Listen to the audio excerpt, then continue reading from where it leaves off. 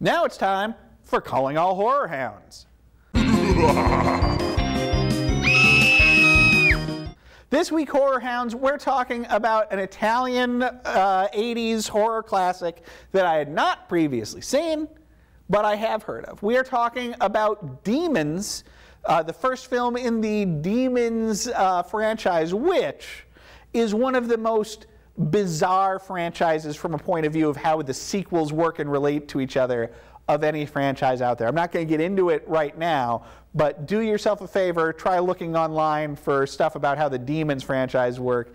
It's pretty weird. I am going to recommend to you, I'll recommend to you the Colin's Crypt article on the subject over at Birth Movies Death. Birth Movies Death being one of my favorite websites and Colin's Crypt being one of my favorite columns.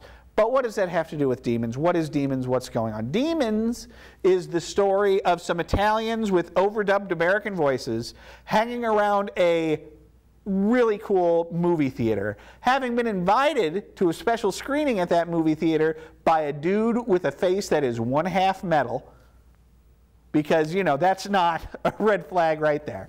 And when you start watching the movie does something that starts making people turn into demons. And slowly but surely, our regular humans are whittled away as more and more of them turn into demons. This movie is insane.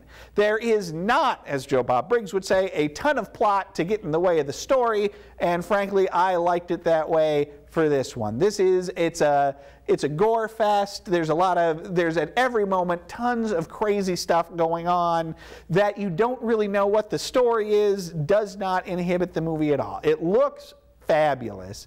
It's, you know, there are certain Italian horror films, I'm looking at you, Suspiria, that are just tremendous looking, and this movie is, while not in the same way as Suspiria, which is a very technicolor sort of horror flick, this is more of an 80s neon looking one, still absolutely fabulous. There's some really solid special effects here. We do leave the demon-haunted theater for a little bit in the movie to spend some time with some punks and some really weird scenes involving them trying to do cocaine that I could have done without. The ending, meanwhile, is absolutely awesome. The movie has a truly terrific nihilistic ending that I enjoyed very much and is very much in fitting with the rest of this gonzo picture.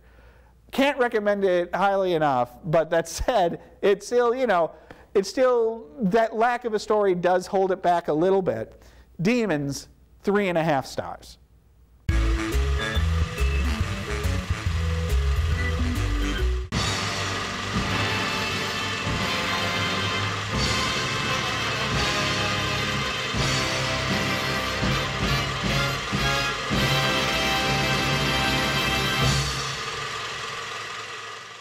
And don't forget to visit our website, northmetrotv.com/everymovieever. There, you can watch reviews of every movie we've ever covered here on the show, as well as complete episodes. That's northmetrotv.com/everymovieever.